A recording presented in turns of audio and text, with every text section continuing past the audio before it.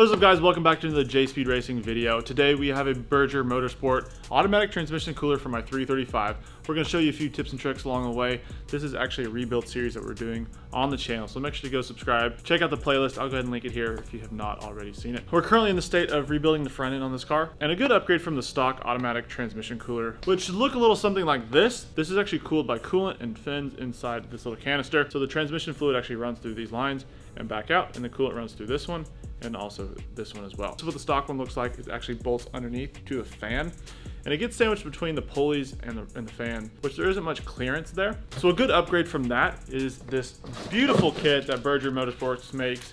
I'll make sure to link it down in the description. Replaces the coolant cooled fluid with air cooled. So this is actually a big old cooler that sits in the wheel well. We have your lines that connect to the cooler, and then these little push locks go right into the factory lines. And then here is the beautiful, nice black cooler that will sit in the driver's side wheel well. It has some hardware with it as well that'll allow us to clamp onto the frame. Something else that I really like about this kit, it actually comes with block offs that fit into the factory coolant hose. So that way you don't have to do any sort of customization. You just take these little aluminum block off plates, shove it in the coolant line, it's capped, it's sealed, you're good to go. So we're gonna go ahead and get started. We have everything already torn down. We have the bumper off, we have the crash bar off. You don't really have to take some of that stuff off. Like I said, this is a rebuilt car. If you're doing this to your BMW, make sure you go disassemble stuff, get the old one out, and let's get on to installing the new one.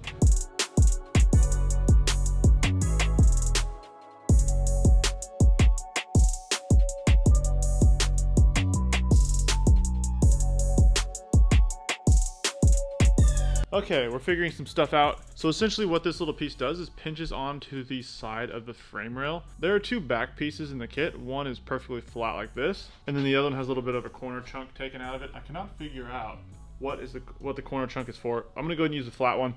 Maybe it's for a different model and year. The first step, once you have everything out of the car, which we already do, is to go ahead and bolt this little guy.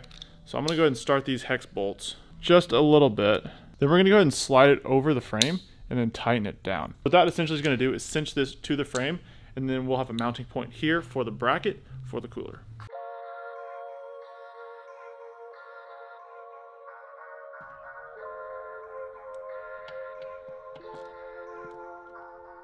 Now what I'm going to do, since the little bracket is pinched onto the frame, I'm actually going to go ahead and bolt the whole cooler up into place, which you're going to get kind of a final shot. That's kind of where it's going to sit. That's kind of where it's going to end up.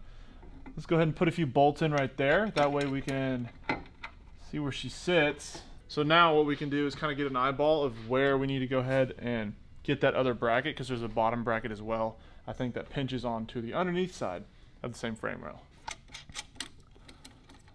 I got to get these little bolts on first to situate this bracket, because it's got to sit up. Did I do this wrong, Andy? It sits like that. That's how it's going to end up. The instructions, I believe, say to trim this plastic piece a little bit. However, Andy, do you think they did that just for airflow, or do you think they did that for clearance? I don't know. Got the cooler all mounted. Now it's time to block off the coolant lines with these really nice anodized little aluminum caps they provide you with. First one is coming from the radiator. Take this little guy. Simple as that. That's capped. Go ahead and zip tie it away so it doesn't get into the belt. And then the other coolant line is right here, coming from this hard line, and then we're going to click it into that as well, like so, and we're done.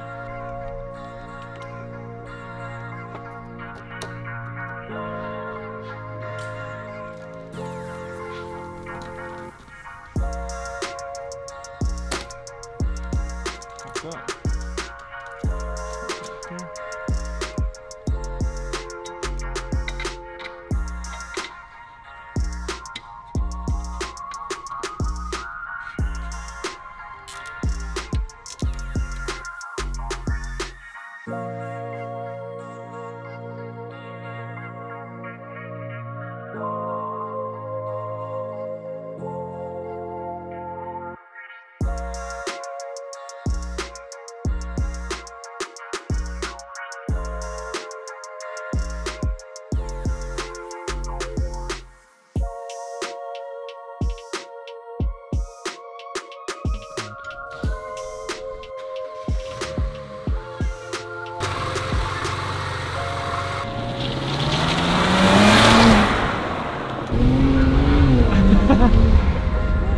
Alrighty, just got back from the test drive. What I ended up doing for the cooler is starting it up, let the fluid move throughout the system a little bit more, kind of fill the cooler a little bit, and then we got it up in the air and topped it off, which is down like what, a quart nearly, maybe a quart and a half.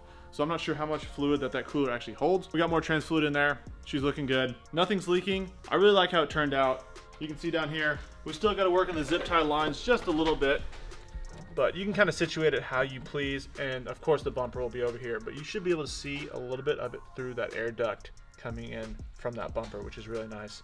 She's pretty sturdy. Lines look cool. Everything looks really nice. Really good product. Make sure to go check them out down in the description. I want to thank you guys so much for watching. Like, again, if you haven't already, subscribe. Make sure to do that. Make sure to give the video a thumbs up as well. Thank you for watching. I'll catch you guys in the next video.